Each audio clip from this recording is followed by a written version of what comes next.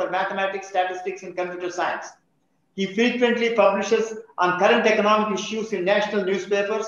We are privileged to have published his book, Tracking the Indian Economy, a collection of articles in leading newspapers, which will immensely benefit the students and faculty in economics and business across the country and abroad. The book is available online on Amazon. The speaker this afternoon is Dr. Jagdish Sheth.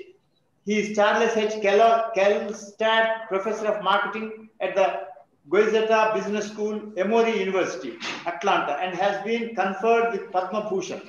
He is known nationally and internationally for his scholarly contributions in consumer behavior, relationship marketing, competitive strategy, and geopolitical analysis. Professor Sheth has over 55 years of combined experience in teaching and research at the University of Southern California and the University of Illinois, Columbia University, world-renowned MIT, and Emory University. He is also founder and chairman of Academy of Indian Marketing. Professor Sheth has also served on the board of directors of several public companies, including Nordstrom, Cryocell International, and Wipro. He has been advisor and mentor to many CEOs and large corporations.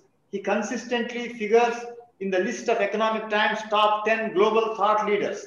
Professor Sheth is the recipient of all 4 top awards given by the American Marketing Association. These are the Richard D. Irwin Distinguished Marketing Educator Award. Number 2, the Charles P. Coolidge Parlin Award, the P.D. Converse Award for Outstanding Contributions to Theory in Marketing, and the 4th one, the William Wilkie Award for Marketing for a Better Society. Professor Sheth is a distinguished fellow of the Academy of Marketing Science, fellow of the American Psychological Association, and a recipient of a distinguished fellow award from the International Engineering Consortium. He has authored or co-authored over 300 articles and more than 330 books, including Clients for Life, The Rule of Three, The Self-Destructive Habits of Good Companies, Tectonic Shift, Forms of Endearment, Chindia Rising, The 4 A's of Marketing, Breakout Strategies for Emerging Markets, The Sustainability Edge. His most recent book is on genes, climate, and consumption behavior, connecting the dots. Professor Sheth is also a philanthropist who has contributed large sums to academia through Sheth Foundation and also supports AMA Sheth Foundation Doctoral Consortium through his foundation, which is managed by independent board members. Recently, he was conferred with honorary PhD by University of Illinois and also Shiv Nadar University. He is founder chairman of Academy of Indian Marketing. Recently, AACSB accredited IFIM Business School was named after Jagdish Sheth School of Management, a great honor. Dr. Jagdish Sheth will address us on the topic, as you all know, India in the New World Order. He will speak for 30 minutes, followed by a Q&A session of 20 minutes. Distinguished participants are requested to type their questions in the chat box. It will be read out for answering. Following the Q&A, Professor Rangarajan will give his presidential address. Without much ado, I request Professor Jagdish Sheth to address the gathering. Professor Jagdish Sheth. Thank you, Vice Chancellor Mahendra Reddy. You can hear me okay, right? Yes, very clear. It is very clear. Okay. Thank you for inviting me to deliver the 9th Yasaswy Memorial Lecture. It is my honor. Professor Rangarajan, Mrs. Yasaswy, and Vice Chancellor Reddy, I am very pleased to accept this honor and to deliver the lecture. I have attended ICFI many times before, and I've always enjoyed my presence there, the lectures I've given, but this is a very unique occasion. The topic is equally unique. Despite the COVID-19 coronavirus and its devastating impact on the economy of the world, including India, it may turn out to be in many ways acceleration of what I saw as the new triad power, replacing the old triad power, both in economics, economy, military, and maybe politics. So I will give the journey about the old triad power, why the world order was very stable, how it has become very unstable now, and in the process, surprisingly, India is becoming globally integrated geopolitically in a way we never thought about it. Now, what will it take for India to take advantage of this new opportunity is what I will talk about and ultimately conclude about kinds of places where India and the US alignment will take place. So here is the old world order. After World War II, which was very devastating, nations which were the victors, which is United States, United Kingdom, Russia to a part of that one, sat back together and created a new economic order, primarily by establishing three major institutions. You had the World Bank, you have, of course, the International Monetary Fund, and you also added the United Nations, so that you have a consensus among nations and you don't go to war ever before. This was a whole dream, and it turned out to be very true. So the old world order was established by 15 economies of the world. US and Canada as North American advanced economies, 12 nations of Western Europe, not the European Union as we know today, and the 12 nations were the traditional common market countries. And of course, a later entrant was Japan after World War II. So in 1987, 75% of the world GDP all was created by these 15 nations. The value add work on raw materials, value add work on humans in terms of service delivery and the economic values you can create. 45% of the world trade was also within these 15 nations. Now, why 45% is because many of these nations still had the old colonial relationships, which were providing them raw materials, agricultural raw materials, industrial raw materials. So they're still dependent on the raw materials rather than have raw materials within their own nations. But all of them are aging and aging very rapidly. Japan is the oldest nation in this consortium of 15 nations. Every month there will be fewer Japanese than the last month. There's nothing they can do. Germany right now is zero population, as many deaths as births, for example. And India, America also is aging. Our birth rate is below replacement rate. It is still growing 1.6 children per woman as opposed to negative growth, but it is likely to also become an aging nation. In fact, in the US, the baby boomers, as we call them, which are all retirees now, so we have 10,000 retirees per day for the next 2 decades. So India and America also is likely to be the aging nations. By the way, that is true of most of the Western European countries in general. This world order was well established. Balance of power was created between communism and capitalism. Cold War was the common front that united all these Western nations by and large.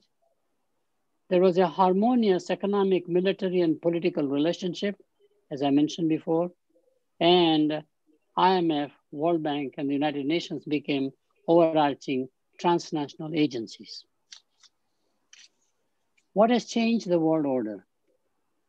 First of all, the bigger event has been collapse of communism. In 1989 to 1991, whatever date you would like, communism collapsed. There was a huge Soviet bloc as an economy, we used to call Kamakan economies, pretty large sector of the economy, unfortunately not high growth because they had basically a socialistic or a communist philosophy, like the license Raj in India at that time, that collapsed. It created many, many nations which began to lean toward becoming free capitalistic countries. Poland would be a good example. Czech and Slovak would be another good example. Many of the the communist nations by and large.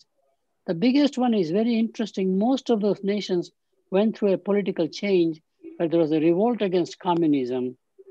Opposition party came and there was a transition time period. Some of them made it very well. Only nation that has done very well transitioning from communism to capitalism has been China. All they did was very simple, change the manifesto of the party.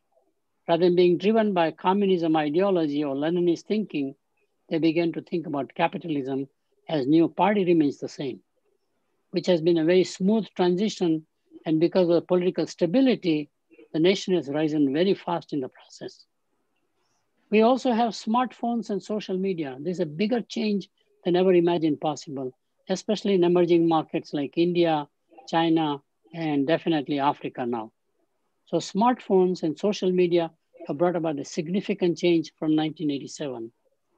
As I mentioned, rapid aging of the advanced economies in general, which is creating its own toll in terms of social programs, health programs, pension plans, etc. I will just mention around here that at one time at General Motors, which was the largest corporation, 1 million employees, with all the suppliers adding additional maybe 2.5, 3 million people, they have believed that there will be no change in the growth of automotive industry. And therefore, for every one retiree, there will be 8 or 9 new workers who will contribute toward the pension plan. So the pension plans will be always a surplus. The reality today is that for 8 retirees, there is only 1 worker who contributes toward the pension plan. Not sustainable, so you have to go for Chapter 11 bankruptcy. Most of it is automated. What you have is robots primarily, and robots do not pay toward the pension plan, for example. Labor is displaced by capital in this particular case. Nations are aging, creating enormous social burden, and the social contract, whether it's for airlines or any large enterprise, and ultimately the government. We have a lot of debate whether in the United States, social security system, which is our pension system, with the aging of the population is sustainable.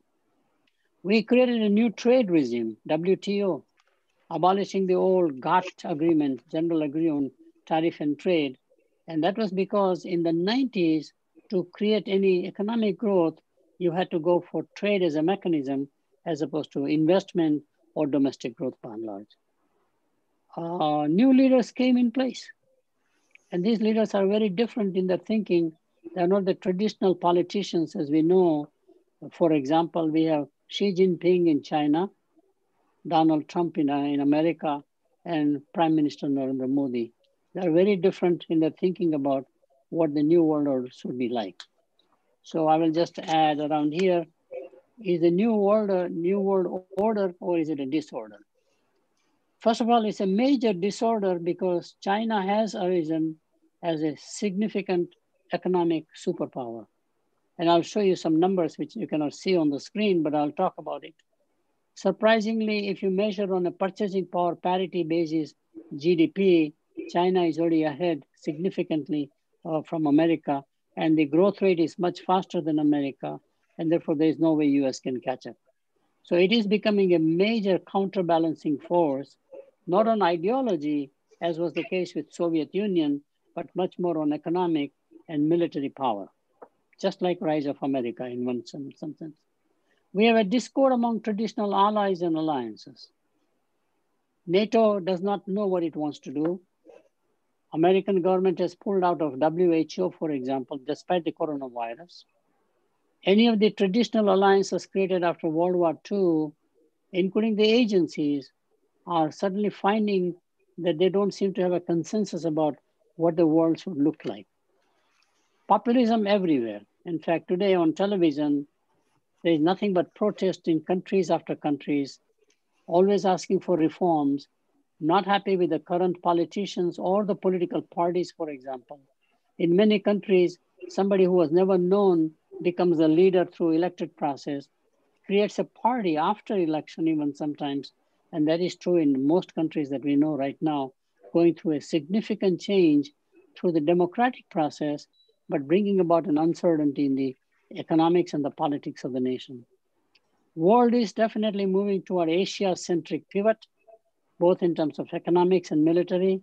So right now you see South China Sea counterbalancing force created by what is known as the Quad, which is Australia, Japan, India, and America, as counterbalancing the military to make sure that the waterways in the Asian theater are safe, commerce can continue, rather than having a foreign power dictate everything in that area pretty much. Very fascinating change, and I'll talk about that a little more. There's a rise of the new middle class in all of the emerging economies. In most emerging economies, about 60% of all consumption is unbranded products, mostly bought through informal distribution systems or informal economy. Today, more and more people want branded products. Rather than do it yourself, they would like to buy commercially made products and also buy from organized retailing. This is creating a massive opportunity in consumer markets compared to what we ever thought was possible in the 80s, for example. And India has clearly shown that since the economic reforms in 1991, the choices today I have in automobiles, motorcycles, scooters, watches, any product you look at it, there's absolutely no comparison in the license Raj days versus the 1991 economic reforms and choices I can have in India today, easily accessible, world-class brands made in India or made outside of India. We have a very significant political and social acrimony globally. Today, world leaders are communicating through Twitter, creating enormous anxiety in the public about what they are thinking about, why they are thinking it, rather than having a discourse in the background and only announcing the ultimate results. This is a dialogue with the population of popular vote because of the huge power of the popular vote. And I think this is creating a huge acrimony in the public domain. And of course, capital markets are in turmoil. The traditional definition of capital markets also is going away, such as the debt market, for example, or the public equity market. More and more we see the dominance, in fact, of surprisingly private equity market. And within private equity, I've been very astounded to see the numbers. Largest wealth today is not a sovereign wealth or foundation wealth, but personal wealth. Last year, it exceeded $160 trillion. We have 20 million millionaires worldwide. And we have more than 2,000 billionaires. There is even a speculation that Jeff Bezos, Amazon founder, probably will be the first who will have $1 trillion of personal assets, not company assets. And the question, therefore, is that these private wealth people, what do they do with their personal wealth? Will they contribute back to the society? Because if I take $160 trillion of wealth and just think about earning 10% return through alternate investment strategies, a portfolio, I am earning $16 trillion, compounding over time.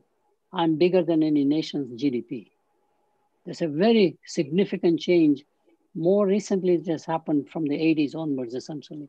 More and more private wealth accumulation has been enormous. So the Gini score that we talk about, which is the lowest income to the highest income, has to be replaced about the Gini scores on wealth. So what's the new world order? The new world order actually is going to be United States still continues the journey. China emerges as another second power, and India. Everybody's surprised, why India? Why not Germany? Why not European Union? Why not Japan continue?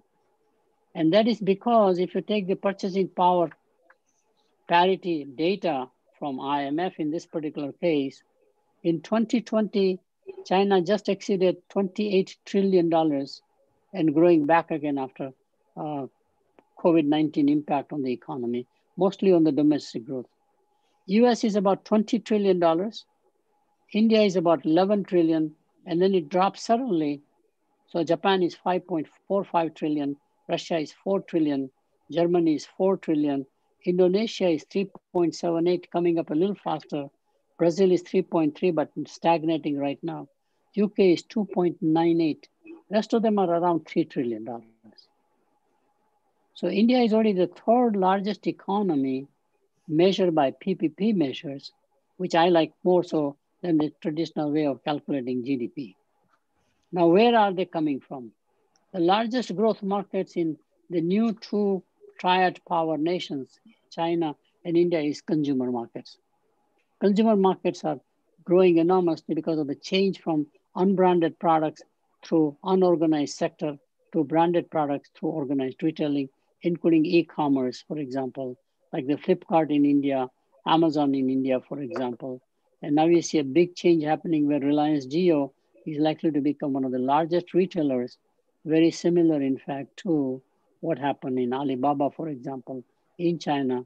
And the IPO today, the Ant is going to create Ant Holdings, is one of the largest IPOs, bigger than Saudi Arabia's Aramco offering that happened last year. So India, China, and America relationship will become very key in the process. Consumer markets is one major growth engine. Infrastructure is another one, very big one, including in the US because we have so much of deferred maintenance and our bridges and the roads are all aging, our airports are aging, and they can be all modernized, very big one, and that's a big area of growth. Defense, very major area of growth of defense in all three nations, including India. And defense and security will drive the future relationships. Now, US and China have a negative relationship. In fact, I have a paper I just finished writing as a policy document, Cold War 2.0, as opposed to Cold War II. The new Cold War 2.0 will be between China and America, not based upon ideology, which was the first Cold War, but based on technology. Very key difference is coming about. So there's a race for technology among these two nations, which is going to impact the rest of the world. India and America now has a positive relationship. If you go back to the early days of India's independence, we were the leader in the non-alignment movement.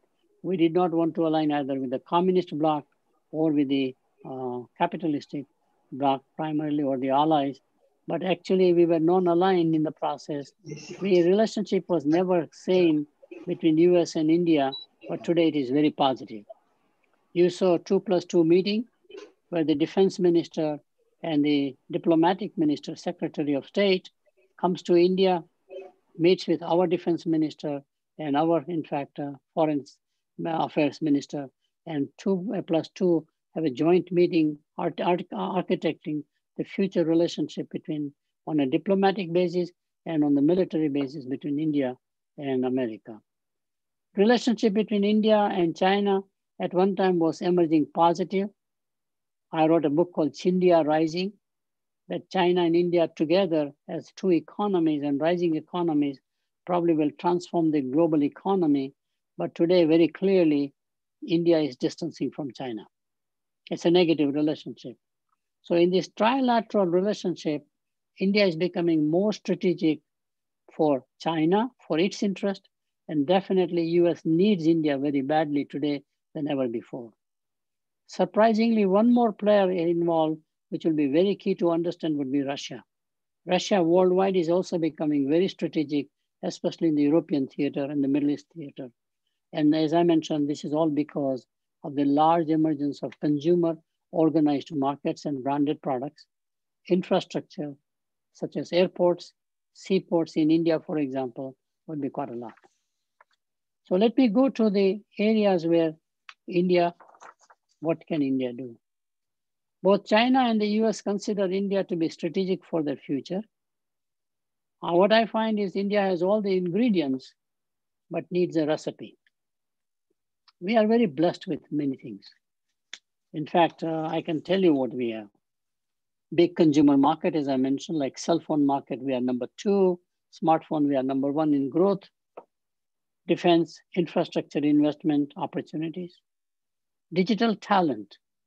This is very large scale digital talent, which says that if the immigration policies are shifting because of populism, America doesn't allow as many immigrants. European Union is very slow. So the workers cannot come to the place. So the work has to go to where workers are. And you see massive, therefore, buying or recruiting of employees in India by all of the foreign multinationals in IT services. Accenture, Microsoft, Google, Facebook, they're all growing primarily in this case in Hyderabad, it turns out to be, as opposed to any other city. Digital talent in India. So my view is that what India has is a gold mine of talent. And therefore, if you want to have gold, you have to come to India, which is a very interesting interdependence from all over the world. Very significant asset India has is global diaspora. Indian diaspora has done very, very well all over the world, whether it's in science, whether it's in leadership at academic universities.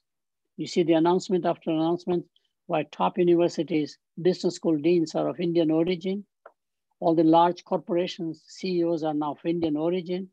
They're doing very well in the politics of the nations, both in United Kingdom, Canada, and definitely in America. And the journey has just begun. That it's a great, great ingredient that India can leverage. We also have a growing soft power. The world begins to understand India not as a country of roaming cows and snake charmers, which was the old image in propaganda, but today people admire what India is capable of doing, not only historical civilization, but the new India essentially in terms of technology, very talented people doing very, very well in terms of productivity, however you measure them. Strong military power. Surprising to many parts of the world, India is a strong military power also. And last and the most important one is that Indians, both in India and abroad, now have a positive self-image. I can do it. During the license Raj, there was always this helplessness. I have all the talent. My family wants to invest in me, but there are no opportunities. Today, there are opportunities in India. We can create, of course, unicorn companies, as Bangalore has shown, Gurgaon near Delhi NCR has shown. We have the rise of entrepreneurship in a technology field, but also in non-technology like consumer packaged goods. So to me, positive self-image is the real change that has taken. It's a great thing to do.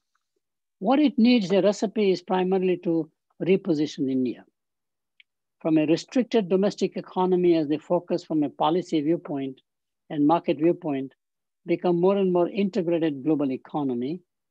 And from a low-tech approach generally, like our farming. Farming is the same as thousands of years old. We have not shifted to modern farming, for example. Most advanced countries, if you look at their history, including America, shifted the farming to modern farming, or from what I call low-tech to high-tech. And today, high-tech is more affordable than ever before in the digital age. So what can India do? First of all, several recommendations. One very key one is embrace global standards and global benchmarks for domestic products and services. There's a huge quality difference. So either by market processes or by policy, more likely by policy, we have to benchmark and we have to raise the standards as Japan did, which was a laughing stock as low quality producer in the world. They put the policy documents. As a South Korea done very well in transition, China is doing very well right now. We can do it the same way. So embrace global standards in every field that we have. That will be very key. Whether it's in automotive components, pharmaceuticals, processed foods, et cetera, et cetera. Become a second global sourcing destination. World wants to de-risk from China even after the post-COVID. The control of China on every product, mundane products like toys, microwave ovens, to more technology products, people are saying, I cannot depend on it because there's a whole trust factor about the rise of China itself. So people would like an alternate sourcing place wherever they are, and India has a very large opportunity. Become a global hub for technical talent. India is very capable of providing to world R&D services at very affordable cost. So it's very possible that people don't have to come to India for low wage like call centers or BPOs. Why we settle for $25, $35 per hour income or a revenue? Why not go for $90, $100, $200? It's very possible. We have the talent pool to do it. It's a question of properly guiding that market. So IT services, accounting and legal services, and today publishing industry. Most of the academic journals by top publishers are all basically done in India within the same company.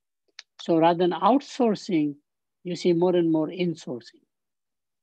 Oracle probably will have a building ready in Hyderabad this year or next year 1.2 million square feet.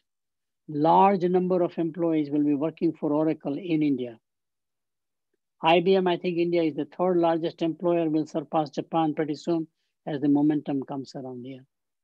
Ernst & Young, accounting firm, already has like 50,000 employees in Hyderabad in one location alone. That's what I was told. So it is not just the Indian IT services or Indian legal services or Indian accounting services. It is the world services who will come to India because this is where the talent or the manpower is, etc. Gain soft power through globally admired brands. I think the soft power theory that we invented in the old days of the military and ideological basis can shift toward the modern approach. Nations get admired because of the brands and the products and the quality they make. Germans have a reputation. US used to have a reputation, by the way, not anymore as much. Japan still has a reputation. South Korean brands like Samsung, Hyundai, LG are all dominating world, not just India or South Korea. And of course, China has all quality products today.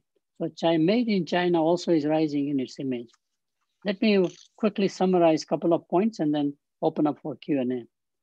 Speed up the digital infrastructure. I've been advocating that since the 90s. I worked quite a lot in the telecom industry. I have a center for the telephone industry. There is nothing like embracing the digital technology for transparency, for record keeping.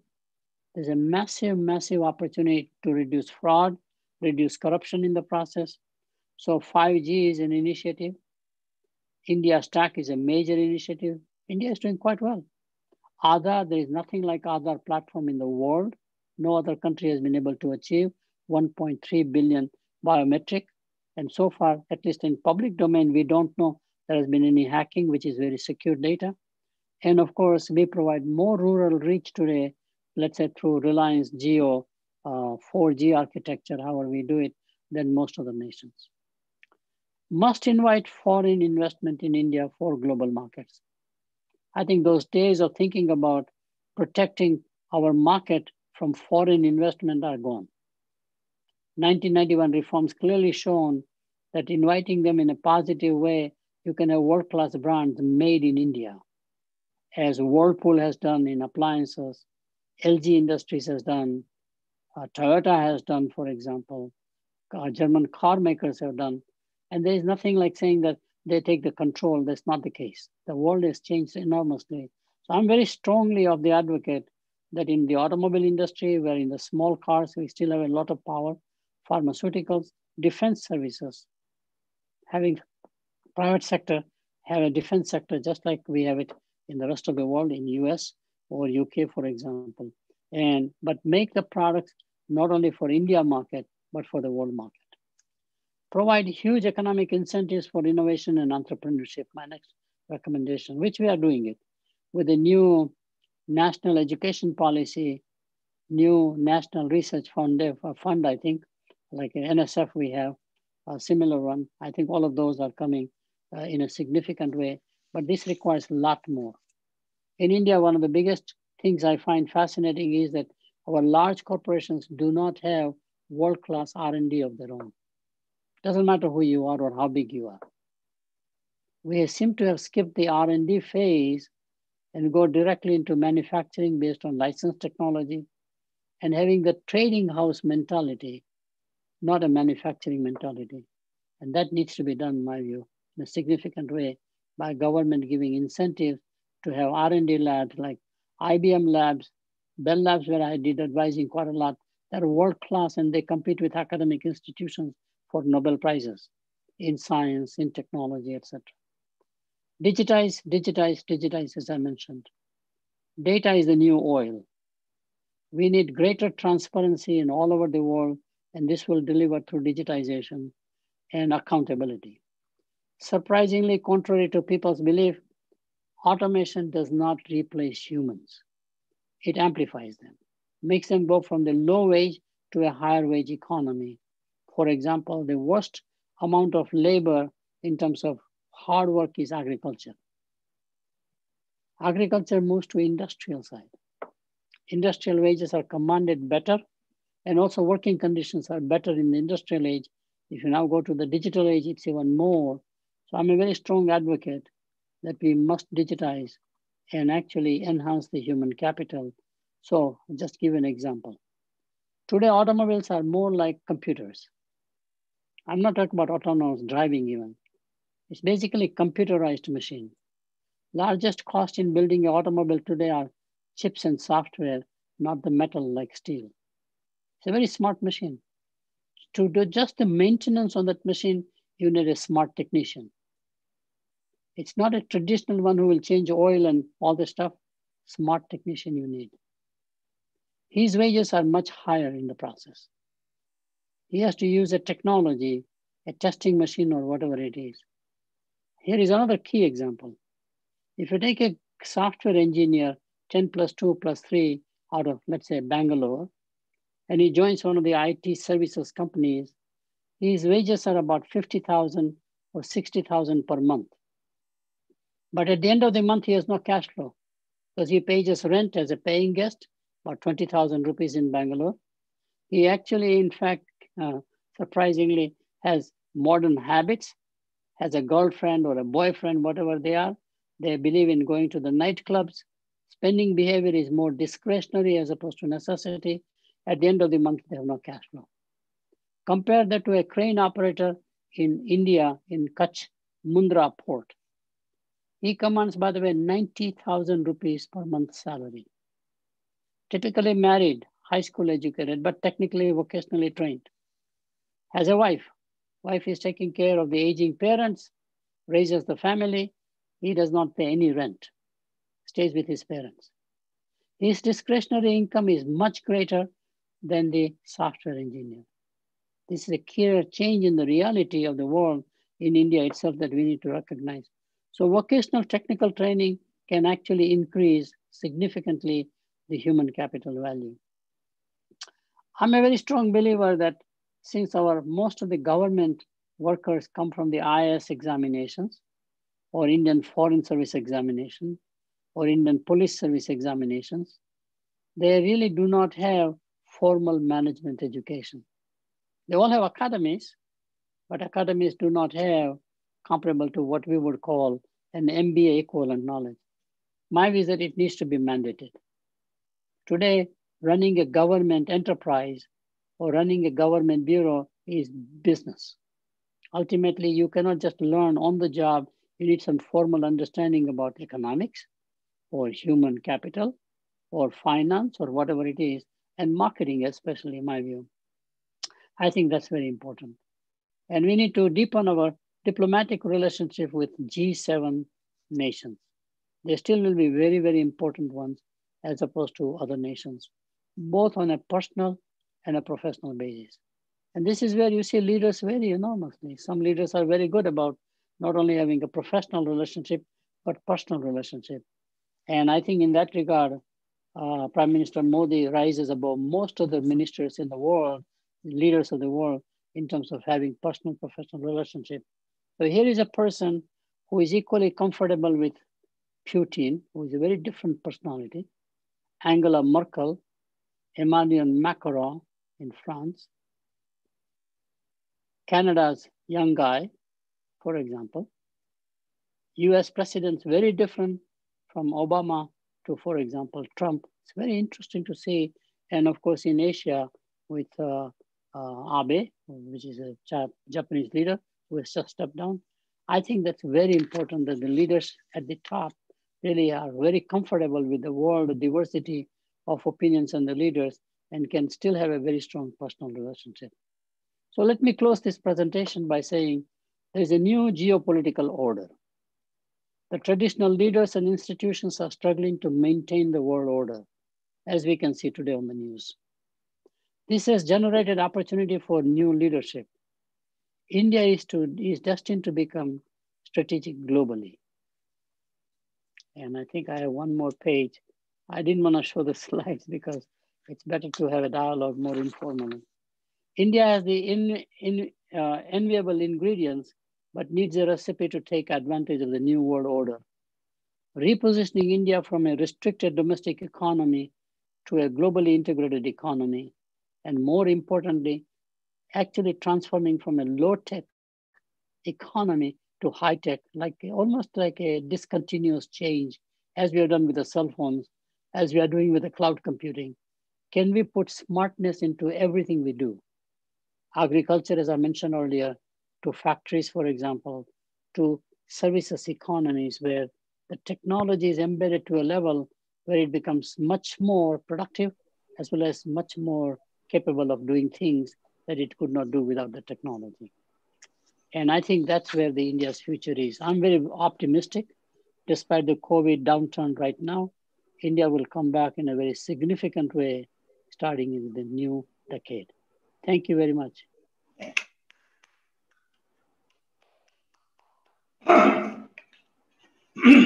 So we will have questions. I have received a couple of questions to start with. Sir, there are a couple of questions. Sure. First, there are two questions which are very similar. One is, when and how will India become a superpower? Number two, yes. India has many positives, as you have just now mentioned: a large domestic market, digital talent, gold mine of talent, young demographics, abundant labor supply at reasonable cost, proximity to Asia, and a sense of historical greatness. But it is also said that how can it leverage on the positives? And then there are negatives. Poverty, still a problem. Unemployment, serious problem. Underemployment. Market inequalities in the distribution of income and environmental concerns still dominate the scene. So how can it leverage on its positives to have a bigger role in the world? And it is said that 21st century belongs to India. Is this true? The 21st century belongs to India, not necessarily in terms of becoming the superpower. There are two other contenders, and India does not need to contend as the most dominant global power. It just can be a good economic power and a good, I would say, military power. It can be achieved despite all the problems, because if you look at the history of America 150 years ago, at the time of Abraham Lincoln, it was probably the worst place to be. Before Civil War, there's a huge debate going on, primarily using the African American as slaves, and you have the slave-based economy, mostly agricultural. After Lincoln policy was implemented, it reformed into an industrial state. First thing to do was to make sure you create a middle class. That was very important. Make sure you invest in education, which is what America did. So if you look at the rise of America, if you look at the rise of China in the last 35, 40 years, which is a living history for people like us who have lived through the transformation, same formula. Create organized markets. Create branded products. As I mentioned, in India today, there's a strong unorganized sector even today for whatever reason. Invest in agriculture, modernize agriculture, as America did, which led to invention of all of the agricultural equipment, but also processes. So that's very important, that we need to think through looking at examples of other economies and how they transform to become economic powers. I do agree that India has more challenges because we are a federation. We are more diverse than European Union, and therefore it's a problem in terms of trying to get the unity going in diversity. There'll be uneven economic growth, etc. pretty much.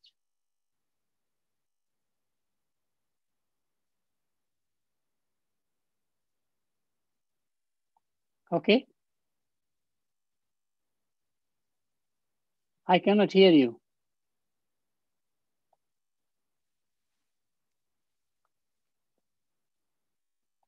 Am I audible? Now you're audible, yes. You have mentioned about the National Education Policy 2020. Can yes. India become a hub for quality higher education in the world? Similarly, in health services, can India become a global destination in view of cost advantage? Okay, two things. First of all, the new national education policy will definitely attract top universities from the world. Again, the benchmarking will shift from our domestic compliance, our domestic accreditations, domestic ratings in business, newspaper, etc.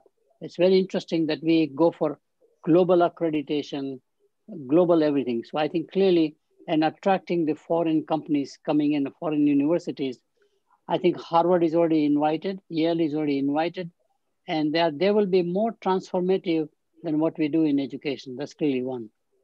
If they come here, here is the advantage of why bringing foreign universities. India sends out about 1 million students a year abroad, mostly going to 5 countries. And those students who go abroad are spending between $4 to $5 billion, which is a huge foreign exchange drain. And they're paying more price when they go as non-resident, as foreign students. So in, for example, state universities like Georgia Tech or University of Illinois, which are top engineering schools, the residents pay about half the price, foreign students pay double the price. So foreign students subsidize the local. This reverses the flow by and large. This creates an enormous opportunity for Indian talent to grow on a global basis rather than just on a local basis. Now, services sector, Make in India policy, which was designed for manufacturing, actually is happening in the services sector. The world is coming to India. Hyderabad is a key city, surprisingly, actually just for that reason. Everybody's investing in India because services, we have the talented people, and in services, we can do quite a lot. So services hub will be very clearly the one that will happen much sooner than the manufacturing hubs.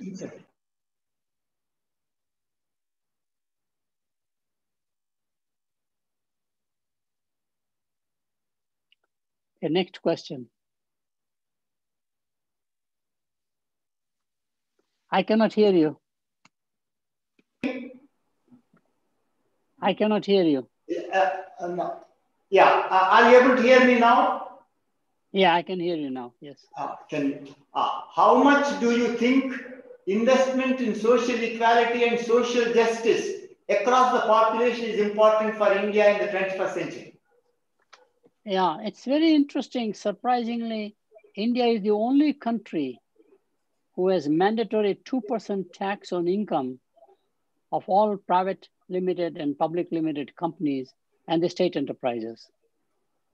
No other nation has been able to do that. So we have a dramatic approach to doing things. We are watching as a living experiment that if the self-made millionaires do not contribute back to the society, there will be something about their wealth that has to be used positively for the society. I'm a very strong believer, and I have books written. I just wrote an article that the business of business is more than business. If you look at historically, the rise of industry in America, an entrepreneurial family went to a small town because it had the raw material advantages near where the raw materials were. The community gave them access to a river or lake or whatever it is, and community nurtured them. If those companies are still headquartered in small towns, they are not driven by shareholder obsession, shareholder value. Shareholder is not the only stakeholder. In fact, I learned that from Whirlpool Corporation as an advisor in a small town called Benton Harbor, Michigan. Everybody knows everybody. There is a great equalizer. The best well-known family who creates the town has to go to church every Sunday. There's a belief that God is above us, for example. We have to behave properly. Your managers are your neighbors. Their children play with your children or grandchildren. So you know them informally as opposed to just formally. As it happens on campus towns, in many places where faculty live next to each other, whether you are a chancellor or a vice chancellor, you are not in a gated community. Biggest problem in America happened when large corporations, listed companies, shifted their headquarters from small towns, like General Electric from a small place in upstate New York goes to New York City, capital market. So the only stakeholder you see day in, day out is the investor and the analyst. Whereas in a small town headquarters like Caterpillar in Peoria, Illinois, Kohler, in a whole town built called Kohler, for example, in Wisconsin. They're living with the community. They are part of the community, so they worry about their employees, suppliers especially. They worry strongly about their suppliers because suppliers came there because of their blessings. They worry about the environment in the community. So long as the next generation does not move to larger metropolitan areas, it seems to have that culture of more a stakeholder-driven corporation. So I'm a strong believer, contrary to economic thinking, that the business of business is more than business, period. And there's a book out we have written called The Forms of Endearment, which has shown conclusively that companies that are stakeholder-oriented actually perform better financially than companies that are strictly shareholder-driven. So it seems like shareholder-driven obsession is only the phenomenon from the 80s, since capital markets began to encourage or move the founders of the companies or their children to move to capital markets. True in India, same thing. Sir, there is one more question on the National Education Policy 2020. Sure. Do you think the National Education Policy 2020 will provide a strong ecosystem to develop a competitive and quality human capital? The answer is yes, definitely, for 2 or 3 reasons. First of all, in management education alone, where we are all primarily involved, there is no need for 4,000 business schools, please. Most of them are strictly on paper. They don't even have physical infrastructure. They don't have students. I think let market process weed them out. They don't deserve to be given the license. If you use now technology, such as online education, in my 3 campuses or 5 campuses, I can have 1 professor take care of 5 campuses. So I release the capacity in the process. There's a big worry about India has a shortage of faculty. Technology actually increases the capacity out of nowhere within like 3 months. We all went under COVID phenomenon, teaching in person in classroom to online. Bangalore has told me that in 2020, they already had 1 million students in management alone. That's unthinkable because they went onto the digital platform, besides teaching in the classroom, expanded the market. So I think it's very possible. In the 80s, I was thinking about and involved in bringing students from emerging economies, especially Africa, who were not willing to go to United Kingdom or United States because of the cost of living, etc., to come to India. United Nations was very interested in India becoming the global hub for other developing economies because we were far ahead of them, especially in education. So yes, there is a possibility in many ways, but online education is very important. It'll be transformative.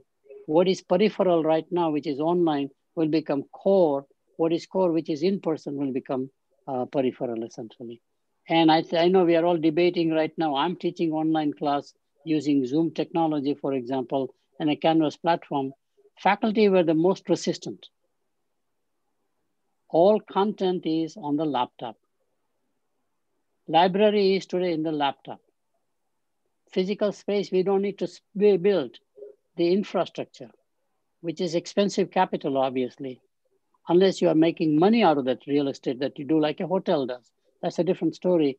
But from an education viewpoint, online is absolutely critical for the future of India.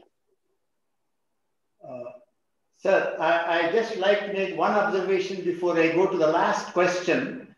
You will be very happy to know that at ICFI Foundation for Higher Education, last 4 or 5 months, we have been conducting all the classes online, all the seminars online, all the meetings online. Right, exactly. Now, the last question, sir, is should India adopt more marketing and branding techniques to improve its competitive position in the world? Answer is yes, yes, yes. And the reason is Peter Drucker. Probably the best management thinker of the last century was Peter Drucker. And he came out with 4 or 5 things, all marketing. One was that the purpose of business is to acquire and retain customers, not profit. Second thing he said is that the two most value-add functions in a corporations are innovation and marketing. We respect innovation, we admire innovation, we invest in innovation, but we look down on marketing. A great innovation without good marketing is a failure. A good innovation needs good marketing, period. This debate about marketing, and that's because of our legacy, all cultures in the world associate marketing with selling and with traders, and they are looked down in the Western world, like Shakespeare plays, you can see, they're definitely looked down in our culture. Trading community is not a respected community, for example. So I think we are associating marketing wrongly with selling. Once we disassociate that, and innovation is focused on the user, not on the buyer. Marketing also should be focused on user, not on the buyer. Buyer is a sales guy who should be focused on the buyer and seller. I think once we understand properly, we have to create a positive image about marketing itself as a discipline, which is not the case. I must tell you, in social sciences alone, marketing is looked down as a discipline. Although if you look at the latest Nobel Prize winners, kinds of experiments that they did to reduce poverty, the young couple, that's exactly the kind of market research we have done all over the world under 4 foundation grants doing the same thing. But because it's done by a marketing professor, nobody knows it or even wants to acknowledge it. So marketing has a marketing problem as a discipline. Thank you, sir. Innovation doesn't have that problem, okay? So that's what we need to do. I can go on and on forever, but I want to slow down. Yeah, I think we'll stop here. There are a few more questions, but thank you, sir, for your excellent lecture and the way in which you have answered so many questions. Thank you very much. Very interesting and in-depth analysis of India's position in the world. Now I request Professor Rangarajan to give the presidential remarks. Professor Rangarajan. Unmute.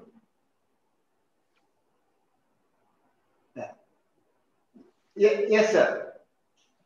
Unmute. Sir, we are not able to hear you.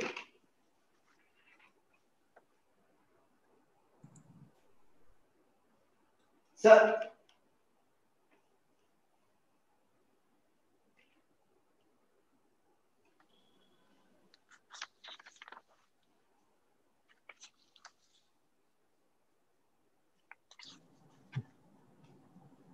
Can you hear me now? Yes, sir. Yes, sir. Yeah. We can hear. Right. Okay. Yes.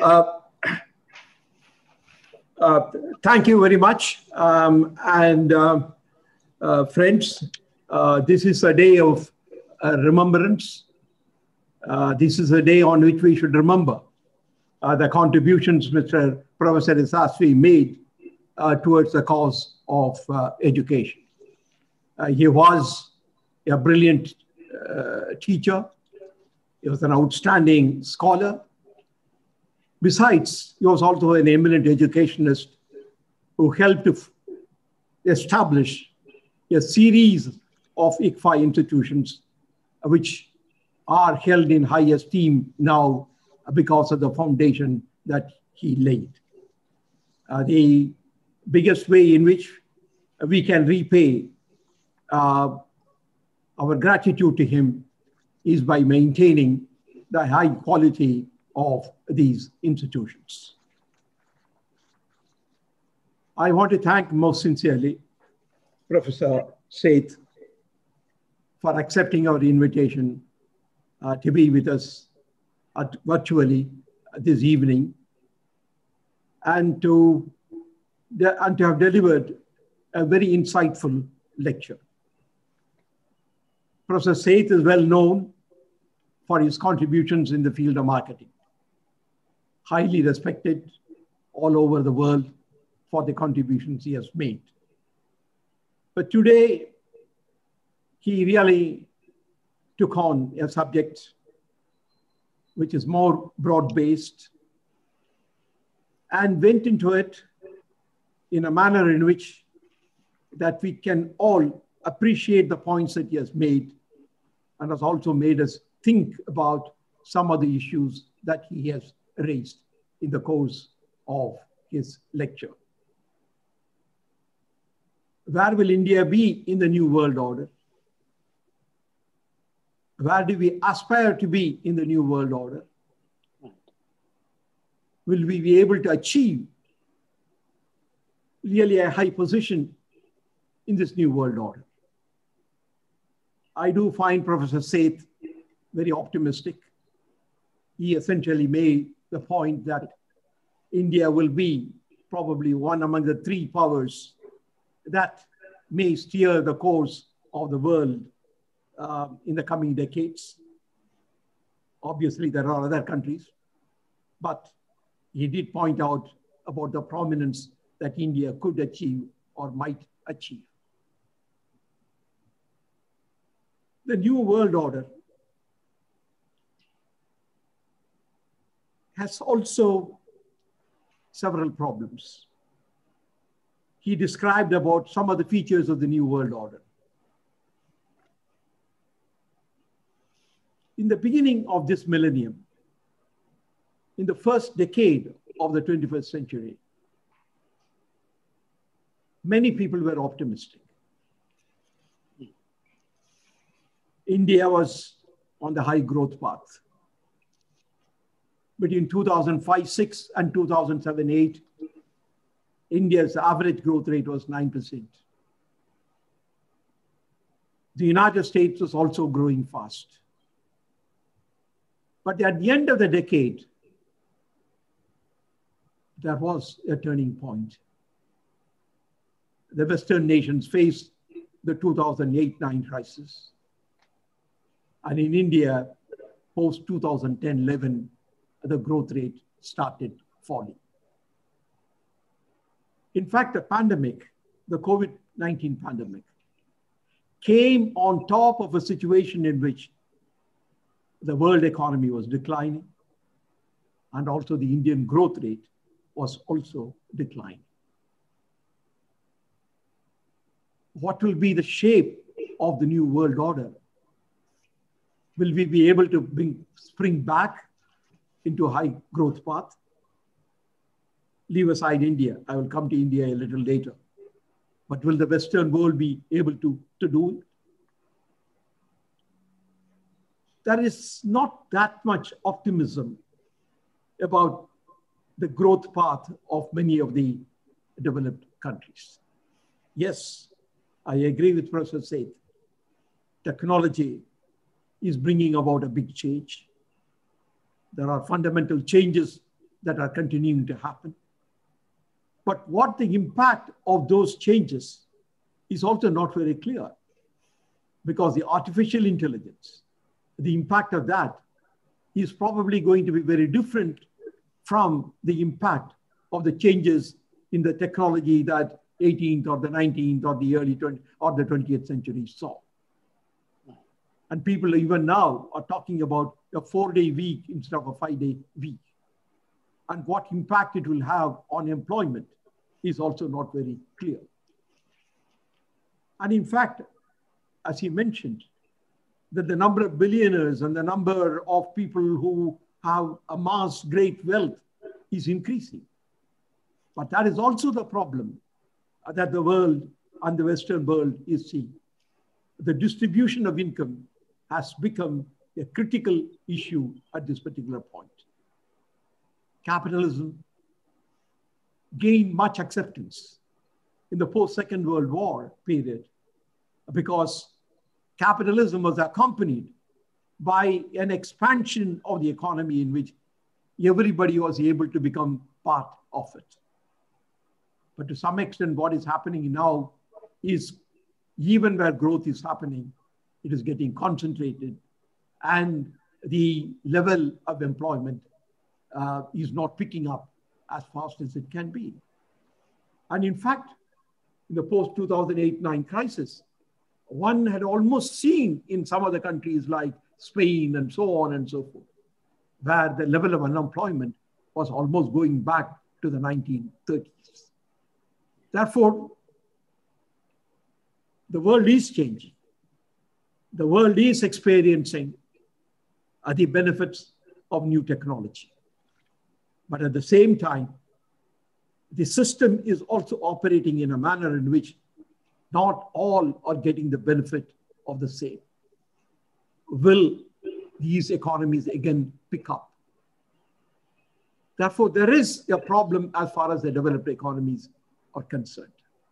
Now come back to the emerging economies. The great optimism that prevailed in India in the first decade after the millennium is somewhat evaporating.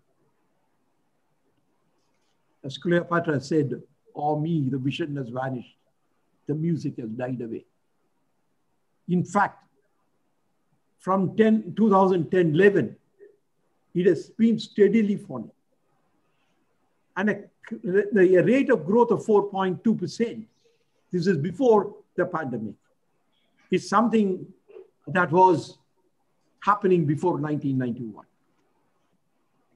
I can tell you because I was one of the part of the team which sought to bring about the changes that 1991 saw. We essentially took the various steps in order to bring about the big change. But actually, these changes are important. You must continue to make those changes. I think reform agenda must continue to be an integral part of our economic program. But we really need to get back to the high growth path. In fact, I would agree with him that India has the potential to be a part of the triad that he mentioned. But the ability to be a superpower is extremely dependent upon India being a strong economic power. Without being a strong economic power, it cannot become a strong political participant in this world.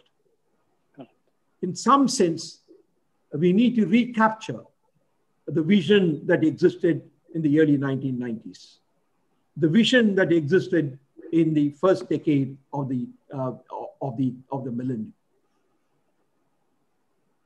There have been many studies, I have also written a lot on this, of the factors that might have contributed to the decline in the growth rate of the Indian economy. It is very clear that all calculations show that India will not be a dominant power unless we grow at the rate of 8% per annum for a decade and more. Professor Seth mentioned about the fact that on a purchasing power parity basis, India is perhaps among the top 3 countries. But that is not the only indicator. But if you measure it in terms of the per capita income, India is nowhere near the top. India is well below many other countries in the world. Therefore, the strength of the nation not only depends upon the total value of the output, but also the per capita availability of that output. I'm not saying that India does not have the potential. I do not deny what he has been saying about the many things, the power that we have, the ability that we have, the talent that we have. But all that I am saying is, all that looked brighter about 10 years ago, and they are somewhat looking dull now. We need to recapture that. I am not the one to take a pessimistic view. But at the same time, we have to accept the realities as they are at the particular moment. It's somewhat surprising that India is among one of the countries, few countries, whose output, GDP, will go down by 10%. There are not many countries, in the world, which are going to experience that. Therefore, there is really a need to really tie up and get on to becoming a real economic power. I agree about many of the suggestions that he made, many of the comments that he made on digitization and so on and so forth. All that are essential. But I do believe there are two things that we should really make it possible, make it or prerequisites. One, we need a prudent financial system. We need a financial market system which is capable of supporting the growth momentum. And secondly, I think if you look at the numbers as far as India is concerned, the steep decline in the savings ratio and the investment ratio in the last 10 years, I'm talking almost from 10, 11, it started, is also coming in the way of rapid economic growth.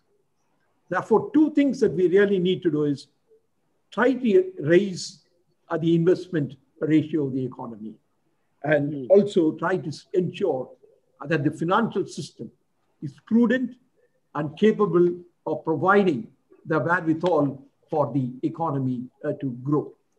All that I'm saying is that in order for us to get to the point where Professor Seth says we should be, I think there are a number of things that we really need to take into take on. We have talked about education, we have talked about instilling the spirit of science and so on and so forth. But ultimately, the economic growth of the country depends to a large extent upon raising the investment ratio in the country and energizing the country in order to get back to the high level of economic growth.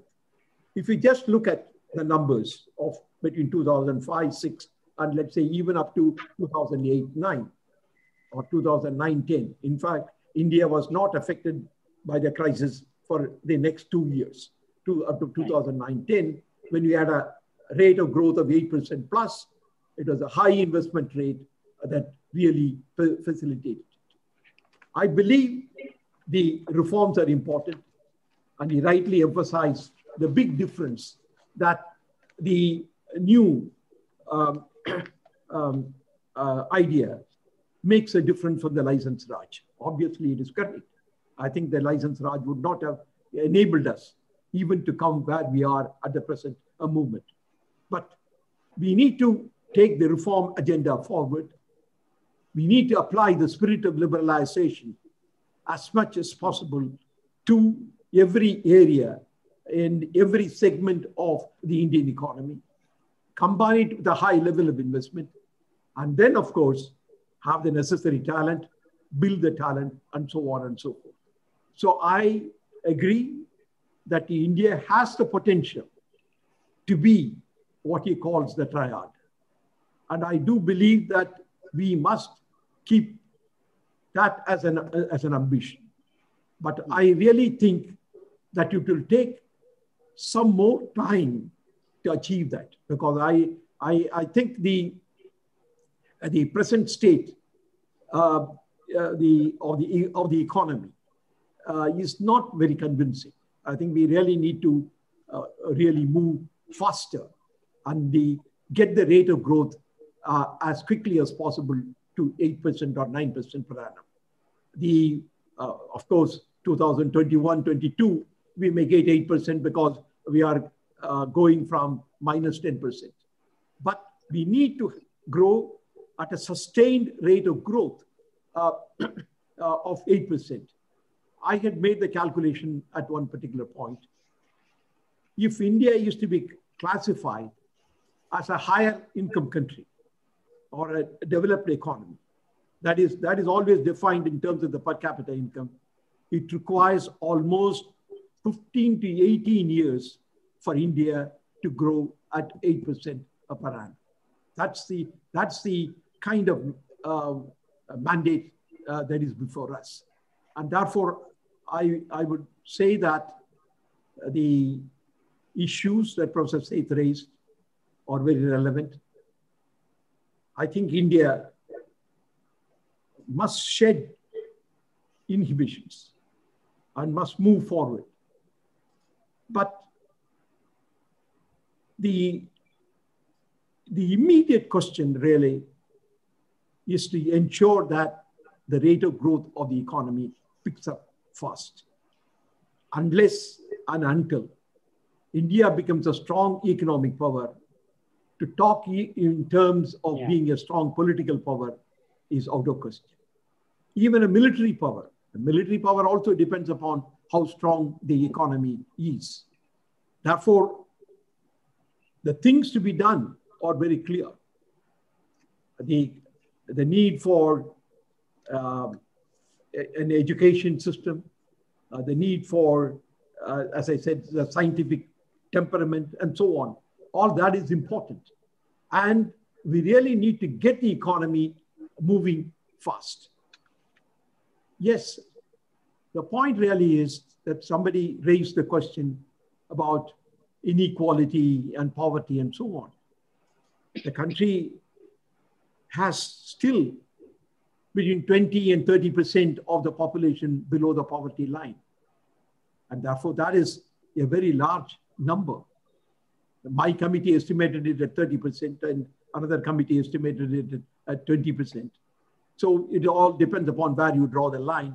But certainly, I think the rate of growth of the economy is extremely important in order to be able to get the people out of poverty. We cannot be called an economic power or a political power with 20% of the people below the poverty line. And for that to happen again, the rate of growth of the economy has to be of the order of 8 to 9%. So that is what I think we should be moving towards. And I only do hope that the Western world and the developed countries will move away from the direction in which some of them are moving, like really curbing the free trade, curbing international trade, and so on and so forth. These are wrong direction in which some people or some countries are moving. In the final analysis, free trade, or perhaps I should put it, free and fair trade, goes to improve the prosperity of every nation. And that is one thing in which the developed countries can help developing countries or the emerging economies like India to reach their potential. So we need to enable India to achieve its potential. India has the talent. India has the materials. India has, of course, some of the right ideas also. Therefore, if we can combine all of that, we can get where Professor Seth wants us to get. And I only do hope that his optimism will be contagious and all of us will be in a position to be able to move forward. Thank you very much once again, Professor Seth, for a very interesting and very pointed lecture this evening. Thank you very much. Thank you. Thank you, sir. Thank you, sir, for your excellent concluding remarks. And now we have come to the end. I request the Registrar, Professor Vijayalakshmi, to propose a vote of thanks. Yes, sir. Very good evening to all of you. So on behalf of IFHE, I want to thank our beloved Professor Jagdish Seth for his very enlightened and very interesting and so much of learnings are there in his speech. And I want to thank our beloved Chancellor, Dr. C. Rangarajan, former Governor, RBI, for his excellent analysis and lot of takeaways are there in his analysis also. And I want to thank Madam Shobha Rani Yasaswy for her gracious presence in this particular lecture. And I want to thank all the professors, directors, advisors, as well as all the senior professors and senior colleagues also. Almost 98 people attended. I want to thank by name to each and everybody for attending this lecture. and make it very interesting. Thank you one and all, and good night to all of you. Thank you so much. Thank you. That concludes the session. Thank you. Thank you, Professor Seth. Thank you. Thank you so much. Sir. Thank you, Thank Professor you. Seth. Thank you, sir, Professor Rangarajan. Thank you. Excellent. Excellent. Thank you, sir. Concluding remarks. Yeah. Thank you, Professor Seth. Thank you very much, sir. Thank you. Thank you. Thank you. So close. Bye. Bye. Okay, thanks. Thank you. Bye bye.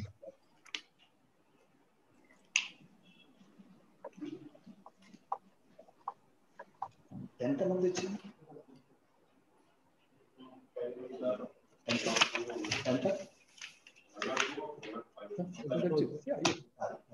Number చూడండి.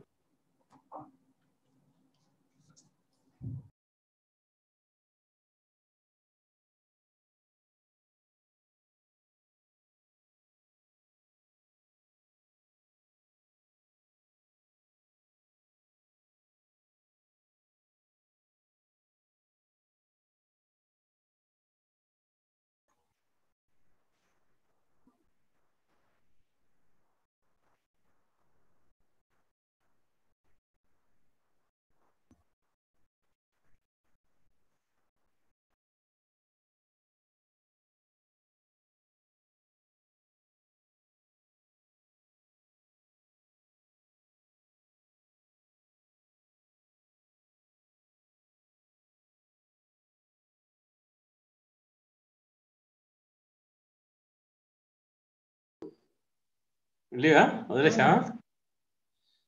Speaking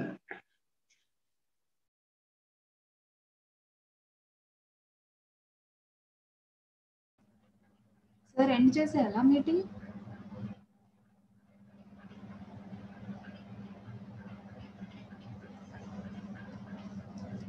sir చెప్పండి.